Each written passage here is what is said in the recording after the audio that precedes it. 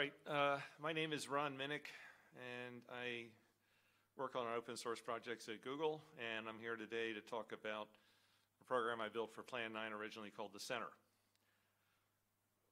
And the Center as a name actually has a history with Plan 9. If somebody wants to talk about it after the talk, I can tell the story. So the simple story here is, since COVID, I've had a closet full of Linux and Plan 9 systems and other things. So I've got a workbench with these atomic Pis and ARM boards stacked up on it and a network switch. And then I have a closet, and things rotate through that closet pretty quickly as I do development on new and different motherboards. So I have services I need to boot, run, and manage them, and those are all provided by the Center right now. So that's DHCP, TFTP, HTTP, and 9P on IP6 and 4. It's 436 lines of Go. It builds in 1/10 of a second. There is no autoconfig, no CPP magic, no makefile hackery, and in fact, there's no makefile. Cross-build comes for free because that's the way Go works. So if I want to run this on my digital loggers power controller, I say go arc equal MIPS, go MIPS equals softload, go build dot, and I can then run it on my power controller. The only configuration file I have is etc hosts. I'll get into more later about that. It probably seems pretty weird, but it actually works incredibly well. And there's no persistent state. There are no leases. There's no random files littered all over your file system in places like etc and var. There's just etc hosts.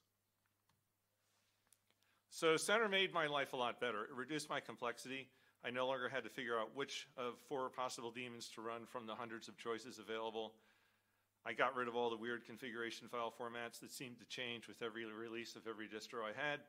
Sometimes I want to run the Center on OS X or Plan 9 or Linux, and I can do that.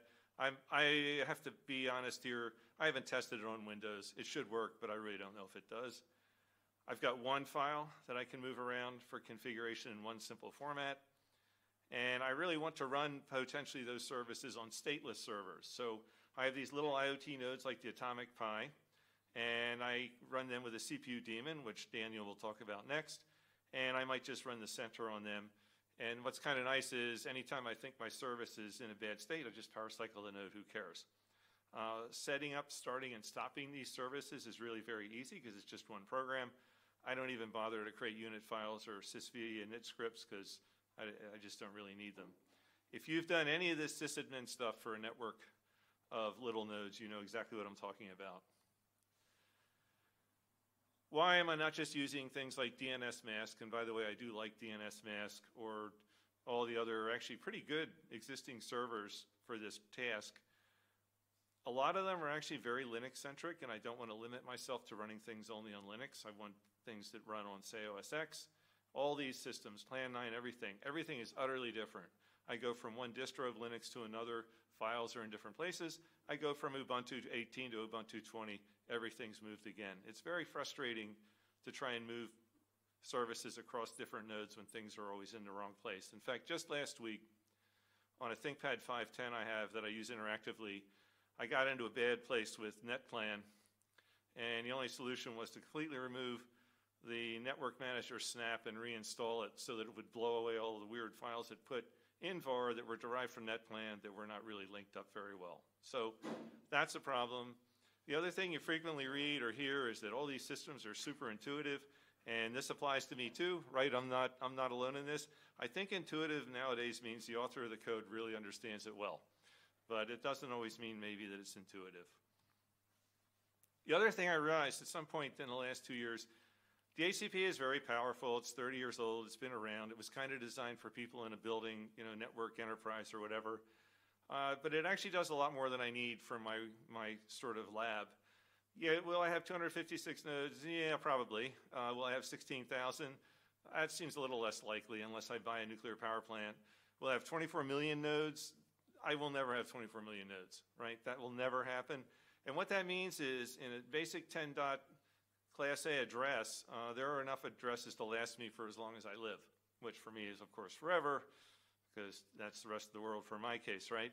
For all of us. But if I pick a new IP address every minute, starting at January 1, 2020, I will not fill a 10 dot space. And that means I don't need to be too careful about how I pick IP addresses. And that means I don't need leases and lease databases, because the whole point of a lease and a lease database is You're going to give out an IP address, and eventually you're going to take it back and use it somewhere else. I don't care. I'm not going to use them anywhere else. I can keep my home research cluster behind a gateway, and whatever anyone else does won't really affect me. So every time I get a new node, I can actually give it a new IP, and that's how I do it. I haven't actually used up my Class C yet, but I'm looking forward to that day. So I don't need everything that comes with these DHCP daemons. So how did I get to the center from where I was? I had actually re-implemented 9P one more time in 2015 for the Harvey fork of Plan 9, Harvey OS.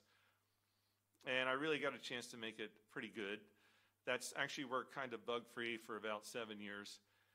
And I realized that the Go community, including uroot and Linux boot, which is the logo you can see is the little U there, is another project I started and it is widely used now, had really hardened a lot of services that they needed. So Meta contributed a really high quality DHCP service. There's a TFTP server and HTTP server packages out there that are very, very good.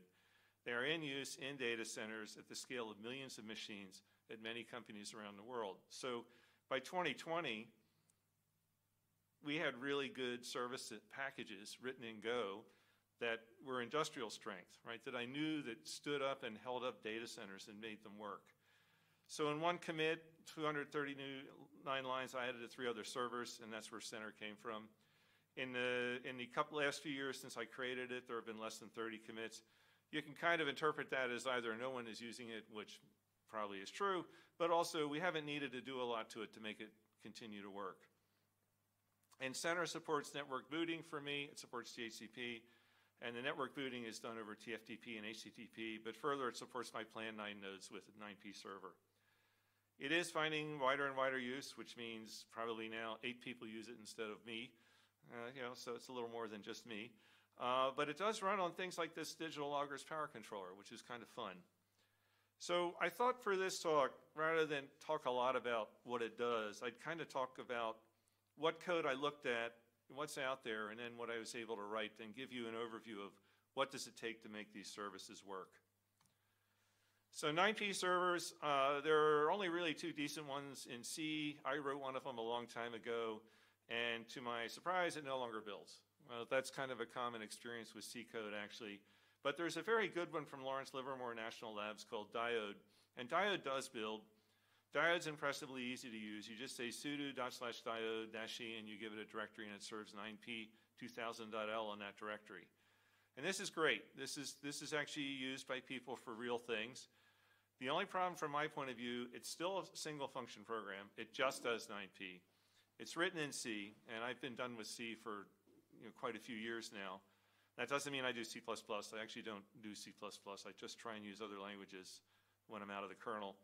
And that code has actually surprisingly been a little bit hard for people to read over the years. But it does meet the bar of it builds, which is good, and it's simple to start up, which is also good. But it's not going to work on OS X or Plan 9. So 9P was the first service in Center. Again, not all my machines run Linux. I want it to run on things other than Linux. But the thing is, writing a 9P server nowadays is really, really easy. And so you might say, well, how easy? So that's a 9P server. And basically, this is the pattern of a lot of the servers in Golang. You do a listen, you construct sort of a listener for the service in question, and then you hand that off to a server loop, right? This is your basic server loop. So you can see the top lines here are a listen on the TCP4 network, and that star there, it's just the way Go switches work. You get a pointer to a string in this case, so I dereference it for the call to net.listen. Then I call UFS, which is part of my 9P package for Harvey. I create a new UFS with some options. If that doesn't work, I blow out of this thing, and then I fire up a listener. So the 9P server library I wrote, which was based on the Murchowski and Yankov earlier Go 9P, is 3,980 lines. 2,000 of those lines are generated code. There's an RPC generator in there using purely Go. It's all Go. And there are 500 lines of tests. So basically the 9P server is 1,500 lines of code. DHCP tools. There are a fair number of choices for DHCP tools. This was my first stop on an extending center. I've been using DNSMask for a long time. It's very good. I've also used the KEA servers. It's kind of odd that when you use them, you've kind of got to be aware that you're going to use the 6 or the 4 version. One thing about that is that 6 and 4 DHCP are really, really utterly different. So it kind of makes sense that they have a different name, but at the same time, if you're just a sysadmin trying to run a network, maybe you wouldn't want to think about having to install one or the other. The other standard is IAC DHCP. It's a 38-page manual and 110,000 lines of code. There's files that get littered all over your system you have to keep track of because you're in big trouble if you change things, but there's leases hanging around and your changes don't propagate through because there's a lease active. The thing is, it also doesn't build. So I've tried this a couple times, bringing down ISC DHCP, and it takes 80 seconds, and then it says I can't build. It gets some error. I forget what it is. And that's just a really common thing nowadays with C code across different distros. It's very, very common in my experience to pull these things down and see things fail to build. And as the configure files and the code gets more and more complex, almost in an effort to be more portable, I found it to actually be less portable. Weird effect. The thing is, writing a DHCP server is actually pretty easy nowadays. And again, here's our sort of create a structure, create a listener, fire off the service. Here I'm setting up a structure called a DHCP server 4. So in the code, you're aware of the difference, but hopefully outside you don't see it as much. And we set up things like the boot file name, the root path, that sort of thing. Then we create a new server, which is from the server 4 package from Meta. And then finally we fire off the server loop. Again, just this simple pattern of a couple of lines of code to create sort of the parameters of the server and then fire off a server loop. Now, that's not the full story with DHCP because you've got to figure out what you're going to do when you get a request packet, and they're a little bit more complicated than it first seems. You can get a message of a type discover or a message of a type request. And so you kind of have to look at the message you get, which is the third parameter here, the DHCP v4.DHCP4 packet. And then you've got to say, all right, well, if I get a discover, I'm going to do an offer, and if I get a request, I'm going to do an ACK.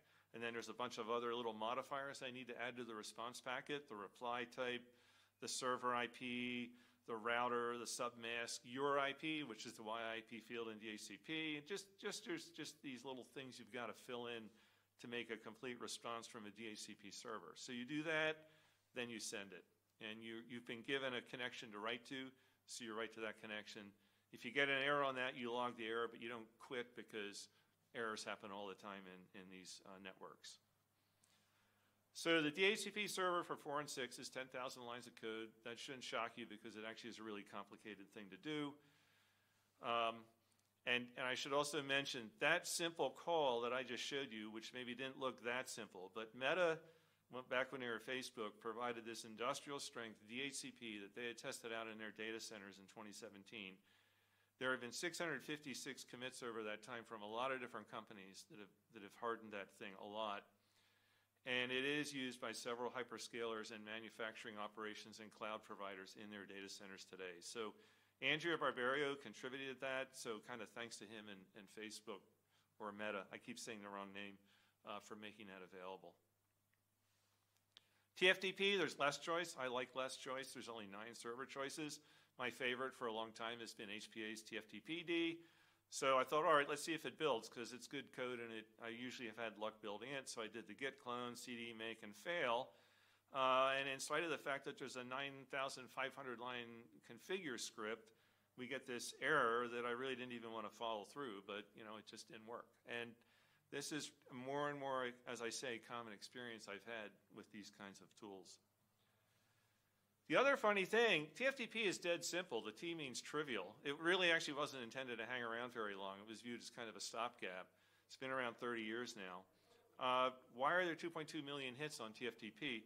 And what I realized as I read through these, it's because of all the interactions. So TFTP kind of engages DHCP. It engages a lot of other things that you have to do. You've got to figure out how to set up the unit files and the setup scripts and all these things. And I didn't want any of that, right?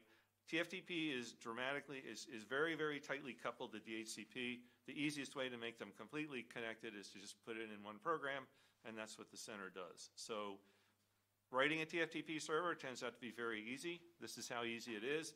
There's a TFTP package in Golang. Basically, we're saying here we're going to create a new server, tftp.newServer. It's going to serve on that address, which is a string. The syntax is IP address : port, and if the IP address is empty, it means get it from anywhere.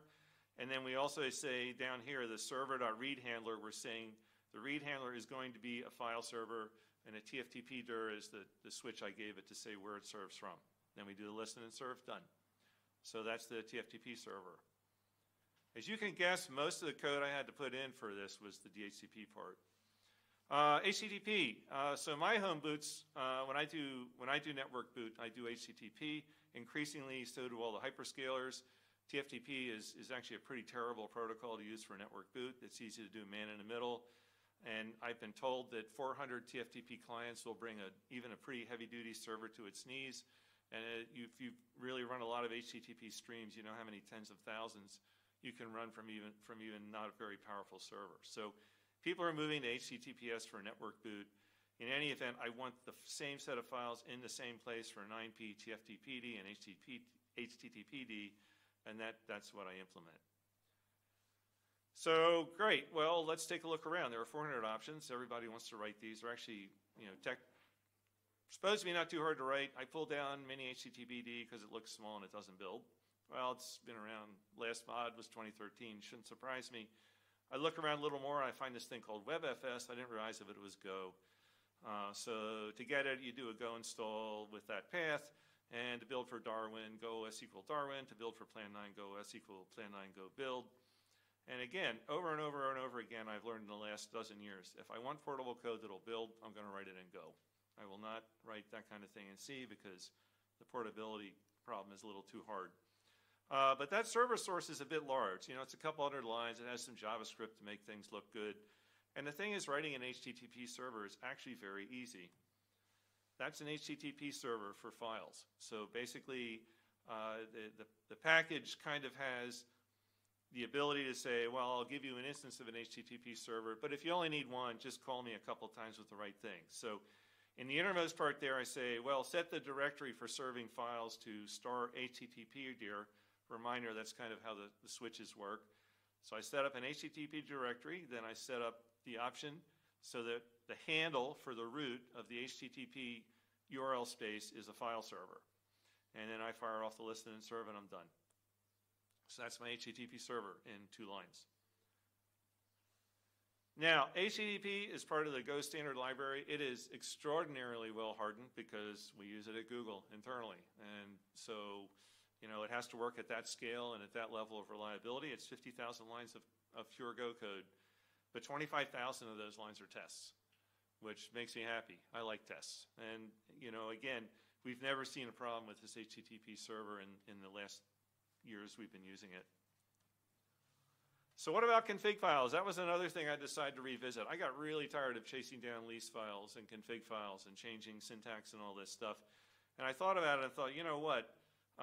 All I want to know is if someone comes at me with a Mac, what's the IP? And everything else is served from one directory. And I don't want to do leases. And so I came up with this idea that, hey, I can make a weird host file entry, which is you and the octets for the Mac. And so that's the way it works. And basically what Center does, when it gets a packet, it looks it up in SE hosts, and if it finds that weird host name, it says, okay, well, here's your IP. And this works the same for either IP6 or IP4 entries. I know that seems a little crazy. It's actually crazily convenient. I've been surprised about how easy it is. And the other funny thing is if I have a Mac, I can just ping the host name with the Mac. And that is something I never expected to use, and it turns out to be pretty handy. So here's the code to look up MAC addresses and hosts. So remember the DHCP message. You can pull out the client hardware address. That's what that client HW adder thing is there. Turn it to a string. The replace is to throw the colons away because colons aren't legal in a file and a host name. Look it up. If it's not specified, let's look at the bottom of this slide. You see it says not responding to DHCP requests for Mac, and it shows you the Mac, and then it tells you how to create a host entry that will respond to that. Should I stop now, or I've got? Okay, good. I want to leave room for questions. I'm sorry if I'm running a little over. Now, here's the thing. Center is stateless, and it's stateless it actually opens and reads hosts for every lookup. And I expect to get a lot of pushback on that, but I've been in this game since the very early days of sending a SIG hop to PID 1 and getting it to reread, things. And that was done on machines with core memory, with 5 megabyte disks, without a block cache, without a page cache. Fact of the matter is, a lot of this activity of SIG hop and then reread the config file isn't really needed in a lot of cases. It needs to be revisited. I can reread host 30,000 times a second with this program. I don't get anywhere near 1/1000th of that level of DHCP requests in my lab. So, you know what? Open, read, close that C host every time I go to request is an extremely pragmatic way to address the problem. Now I don't need to worry about sending PID 1 or PID of send or a hup anymore, right? If I need to add something to a file, I add it. It'll pick it up the next time it gets a request. Here's how you invoke it. I'm going to make these slides available, so I'm not going to worry about this right now because I kind of ran over my time here. But anyway, if you need DHCP and you don't really want to run 4 daemons, you'd like to run 1, and you'd like to control it a little better, and you're tired of all these weird sort of config files and lease files and things, this might work for you. It's 459 lines of Go. It's at github.com. You're welcome to take a look. You're welcome to send me bug reports. You're welcome to tell me better ways to do things. I really appreciate it when people look at code and get back to me and tell me how to do things better. So I'd be delighted if any of you want to take a look and see what you think. And that is it.